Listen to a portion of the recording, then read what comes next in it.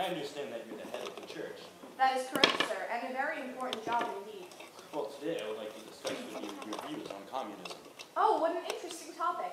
I'm glad we're discussing this. As head of the church, I see it as my job to, well, how would I say it? I use my religious status to pacify the oppressed. That is, to calm the people who are worried about this communist system and its teachings. It has good intentions, but is just not working among the people.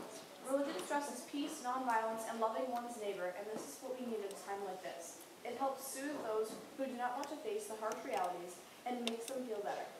Some, if they choose, can still be oppressed, but perform moral behaviors and look forward to heaven. As Mr. Lenin has said, religion is the opium of the people. Well, thank you for being here, Mr. Reagan. Are there any last comments that you would like to make? Yes, people can practice religion if they like.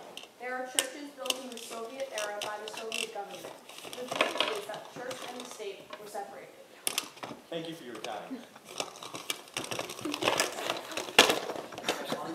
Good.